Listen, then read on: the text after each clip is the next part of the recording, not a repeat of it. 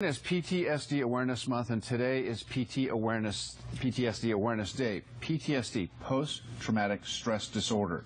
In case you forgot what that means, joining me now to tell us more about this is Brad Bianchi and Eric Campbell from Volunteers of America Southwest. Nice to have you both. I have to remind people, because, you know, we just throw out this PTSD like it's like a normal, ordinary thing, but it is not. Eric, it's a very, very difficult thing to deal with for a lot of people. It's an extremely difficult thing for people to deal with, especially in our era, post 9/11. A lot of our veterans are suffering from PTSD, and our mission is to make sure that they have the services they need in order to help deal with and get back into society and have what they need to reunify with society as well. Yeah, Brad, what are the numbers here? These are staggering numbers of people that you deal with here, your client numbers here at Volunteers of America. Well, on any given year, we'll help over 13,000 different individuals. Wow. But speaking about our Holly Center, which speaks specifically to veterans homelessness, we have a 20-bed facility there right now. And we also have outreach programs. So we'll actually go out onto the streets, see if we can find people who need our assistance and bring them in and try to get them help. What is the most significant impact of PTSD, Eric? The most significant impact is just being able to adjust to society, being able to have a fruitful life and not allow the things that have happened in the past affect you today.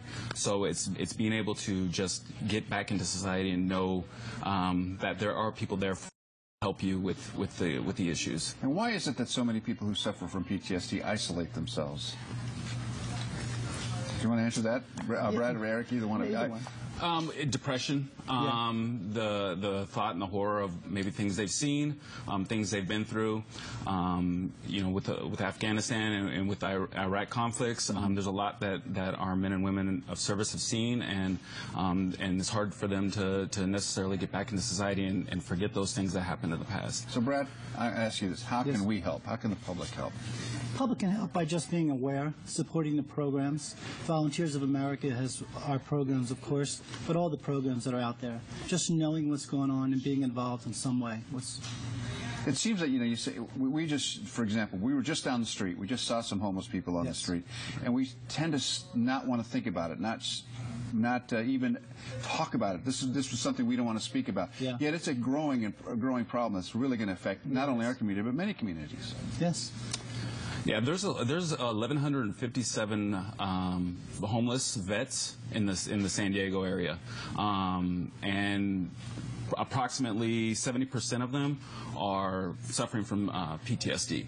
So that's why Volunteers of America tries to help out as much as we can. We have the services available, and it's not just Holly Center, which is out in East County, but we have other services as well. We have the SSVF to help with families, child care, legal services, being able to get back into society and find work. Holly Center basically focuses on veterans that suffer not only PTSD but other mental disorders as well. But they're there for up to 2 years, and they can basically get back into society, and that's what we do through individual case management with them. How is Volunteers of America funded? Where does the money come from? We work with Veterans Affairs as well.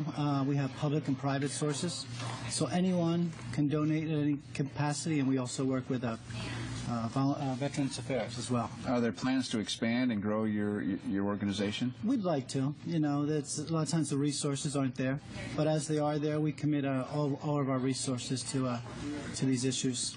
Well, we wish you the very best in your continuing efforts in making PTSD something that everyone is concerned about, and our community gets together to solve this problem. Thank you so much. Thanks so much for being here with us this morning.